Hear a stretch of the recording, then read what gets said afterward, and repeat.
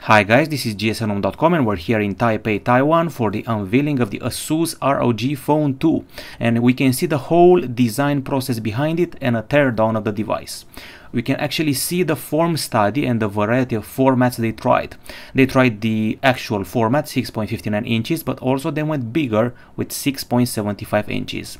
They went as far as to have a 7000 mAh battery inside, but it made the phone too heavy.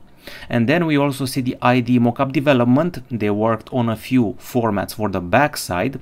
You can see a variety of colors, a variety of hues, also different ways of integrating the ROG logo. Next up, we have here the back coating. You can see a ceramics coating, grating pattern, and anti-glare one, plus one with a hologram. Now we go inside where we can see the frame. The middle frame production process, this is actually part of the teardown, and it adopted a pretty classical design with some extras. You can see the air trigger, surrounding vibration, and the multiple antenna design. They tried everything to make the phone faster and adapt it to the landscape experience when gaming.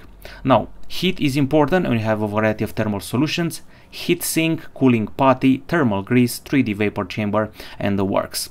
We're dealing with a Snapdragon 855 Plus processor, actually a premiere on this phone.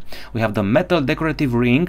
An ASUS official told me that it was inspired by a sword from RPG or action games. And here we have the film prototype. It's actually pretty complex. You can see the whole CNC back printing, the combination, and so forth. Even the decorative film design was put to the test. And now the accessories. So here you can see the case of the device, similar to the first ROG phone, and this is called the kunai, the ROG kunai controllers.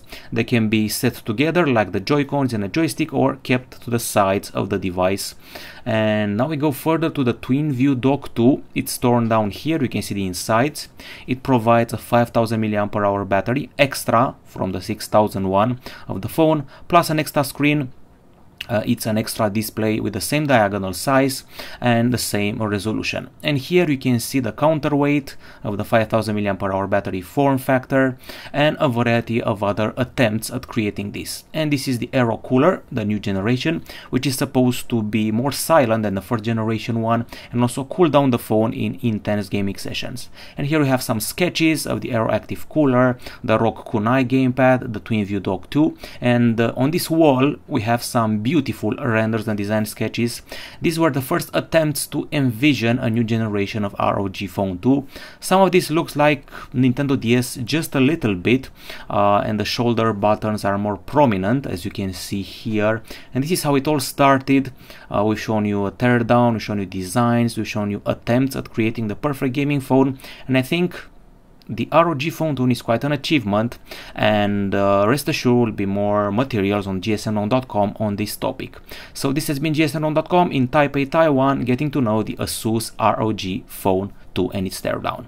Bye bye.